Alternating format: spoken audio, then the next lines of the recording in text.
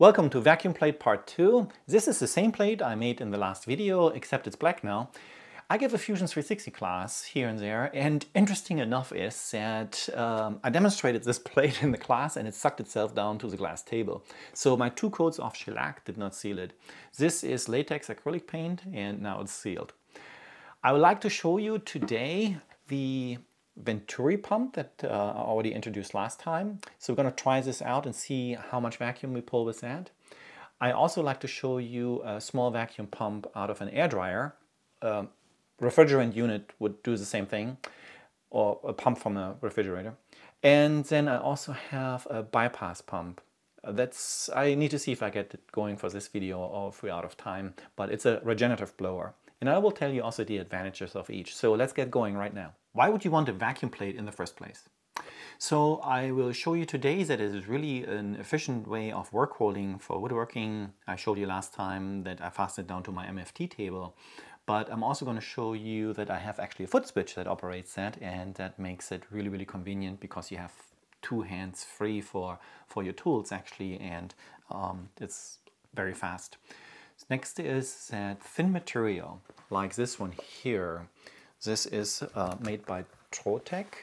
Trotec has also an Amazon store. I've bought from them several times. It's actually a material for signs. So it is a plastic material. It's black and it has a brushed aluminum on the top. Well, my point is that it's really flexible and thin. So how do you want to engrave letters into this? And the vacuum holding comes in really handy with this. If you want to use tape and glue that down onto your table, the problem is going to be that you can't get that back off without bending it or damaging it often. So the vacuum plate is really good for holding down thin material. Next is, if you want to batch out a whole lot of material, you can make a plate that indexes your parts. So you know already in your cam where every single part is. And then hold that down with vacuum, like in a small pocket. And that makes it really, really efficient. And it's a super way of clamping your material down. So what are the limits for vacuum holding? I think the size of the part is probably the most limiting factor. So the smaller the part is, the smaller the holding or clamping force will be. So the vacuum needs a larger area to really be effective in clamping the material down. I'll calculate later on of how many pounds or how many newtons will be the right word we are seeing actually in pressure for the part being pushed down onto the vacuum plate. Okay, the air connection is actually set to 8 bar or about 115 psi, and Venturi. And here we have the gauge. So let's turn it on directly to the Venturi pump. That would be the best scenario ever.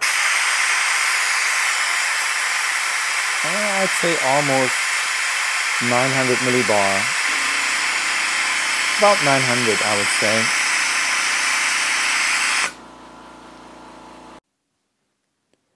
.900 millibar, and that equates to about 26.5 inches of mercury, roughly. All right, okay, so now let's do the same thing on the plate. Okay, the gauge is now hooked in between the plate and the Venturi pump, and let's see how much pressure we are getting this way. I have, oh, by the way, the fittings that I use here are from Telon's Pneumatic. I have bought from them several times, and I find that quality is adequate for the home shop. The nice thing is you get the tubing, but you always have to buy like 10 of this, 10 of this, and 10 of this. And here they give you a kit actually where they have a whole variety of connectors and everything for 8mm tubing is what I have here. So I leave you a link in the description if you like to get a kit like this as well. I think it's really handy, and so far it has held good. All right, let's turn this on now.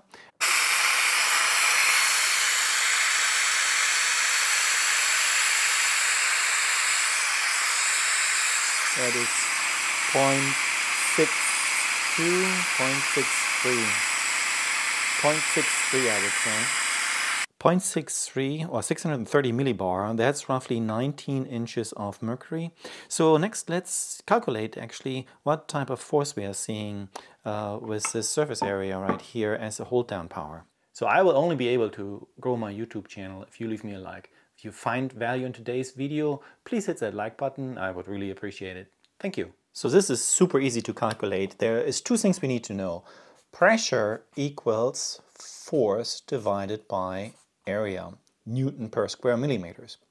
So then if we need the force, or we're looking for the force, we bring A over to the other side, and that would look like this. F equals P, pressure, times the area. Okay, so the other element here, my gauge shows a bar, and we can show that 1 bar equals 0.1, it's a different one now, 0.1 Newton per millimeter square. Okay, so we can calculate this now. I have an area here of 235 by 95, and I just calculated that out. And that is that we have 22,325 square millimeter. So that is A. A is 22,325 millimeter square. And the pressure we saw, I think, was 0.63. So P was a 0.63 bar, and we just multiply that by 0.1 to get Newton per square millimeter. So we get 0.063 Newton per millimeter square times the area of 22,325. So we multiply this by 0.063. That's 1,400, a rough number. So we get F equals 1,400 Newton per millimeter square, and of course multiplied by millimeter square, so that would be newtons. And on Mother Earth, we're going to just divide that by divided by 9.81. So then we get the equivalent mass. So a mass of 143 kilogram will have a force of 1,400 newtons. That's quite a bit, and that's why I don't even try to pry up that board when it's sucked down on that plate, because I know I can't bring that up with my fingers. All right, so this is my compressor that came out of an air dryer. The compressor in your refrigerator is going to look very similar to this. So this is air out, this is air in. And even though that looks like a light switch right there, it's actually in a light switch box, but there is a Elm Bradley, actually a 3/4 horse motor switch in there. So same scenario, I'm going to hook up the gauge directly, like so, and just turn it on. And I think we can see here the highest amount of pressure, or under pressure really. So negative pressure of 910 millibar. And that is 25, 26, 27 inches of mercury. Now, the nice thing also is, what you don't hear, quiet. So this unit is relatively quiet. I left it in this housing because it has vibration dampeners on the feet, and I think that works really well. Okay. Okay, so this is the setup that I currently use, that you see here. It involves a foot switch actually, and that makes the clamping really fast. I really like that. I have it here on the table now, but let's turn it on and see what pressure we are getting. It should give us the best one, right? Because we had the highest maximum pressure with the gauge directly plugged in. And let's see what happens.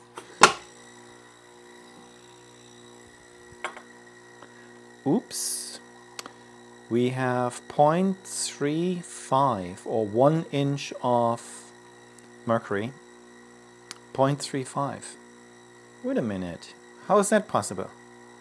Well, it has to do with the leaks that the plate and the wood and the seal has, and the low airflow of this setup. For sanding and holding and work holding, this is fine on my MFT table. I can still, if I move you right there for a second, so there is more air still coming out, so we are evacuating the entire time. But the system is leaking and the low airflow of the pump can just not overcome, and that is the maximum pressure, that negative pressure that we are now getting. Okay, so that's an important piece of information. So here's a tip for you when you make a vacuum pump from a refrigerator compressor.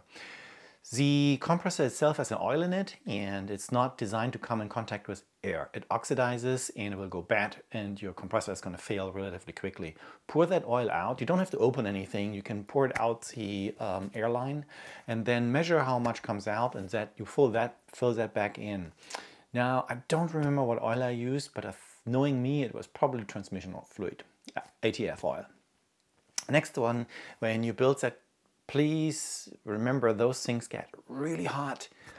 They're designed to continuously run, that is not a problem, but you will not be able to touch the outside of them. They can get really, really hot. Here I have a regenerative blower by Siemens. It has a 1 kilowatt electric motor on it and a motor starter. And these are typical for a high volume, low pressure application. So it's not right for the small plates that we have here. You would typically see bigger units than this, more on a larger bed where we try to suck a vacuum through the MDF plate or so. Now, this is the wrong application, but I'm going to include it anyways. This is really the opposite from the refrigerator units that I showed you. The refrigerator unit cannot make any volume, but it makes a lot of negative pressure or vacuum. So this one is the opposite. It generates a lot of volume, just not that much pressure. So I have hooked up a little bit of a adapter in the back, and let's turn this on.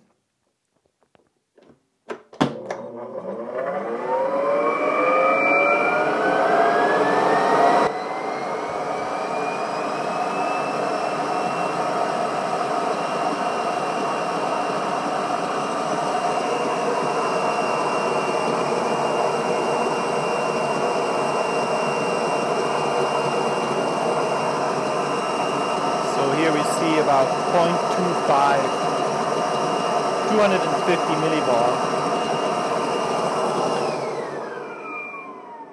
So we could see about 250 millibar. Just like the refrigerant unit, if this starts to deadhead where it doesn't get enough volume, it gets really hot. And the refrigerant unit also gets really hot, just as a side note. So the pump that I did not show you today is a rotary vane pump.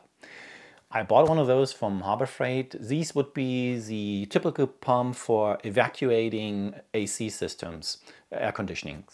And the one from Harbor Freight, I set up in my shop and I let it run unattended for an hour or so, and I come back and my whole shop is full with oil, dust, oil vapors. Actually, it was like a fog in my shop. I returned it thinking it was faulty, and I bought the larger one, did the same thing. There's a certain oil level in there, and I was disappointed because there's so many reports online. Hey, that's what I'm using, works good for me. I cannot tell you to buy one of those because for me it just didn't work. So I think that an oil-less pump would be a better choice. In the video today, I wanted to demonstrate to you that there's a trade-off between you have either great air volume or you have great pressure.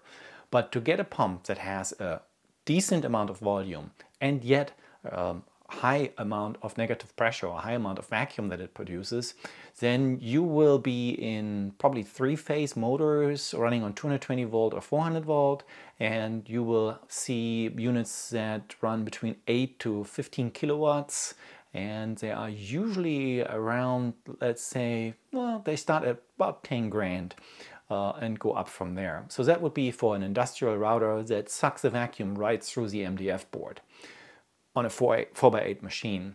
And you will also see that there's not a small line going to that like I have, like it's as big as a finger. It more looks like a garden hose, and there are several of those hooked up through valves. Okay, so I hope I could give you a good summary of how to build your own system and inspire you a little bit. That wraps up this series. I am designing a system right now that is actually for machining metal. It is a modular plate, So it has a base plate and a top plate that can be changed out. It also can index your workpiece. It's meant as a work holding for the CNC router to machine aluminum plates. And I possibly make a video about that as well. If you want to know more about the individual videos, then I can recommend you hop onto my webpage, and there will be, not by the end of this video, but soon there will be a write-up on vacuum plates and also how to design them. Now, because you stayed this far, I'm going to have one more tip for you as an extra bonus. So for the amount of work that I have in this plate now, I recommend that you don't make it from MDF. I did that as an example because as woodworkers we have that on hand. But if you Google expanded PVC, a matter of fact, there is I think I saw some of the sheets like in 12 by 12 or 6 by 12 on Amazon as well. If I find it, I'll leave you a link.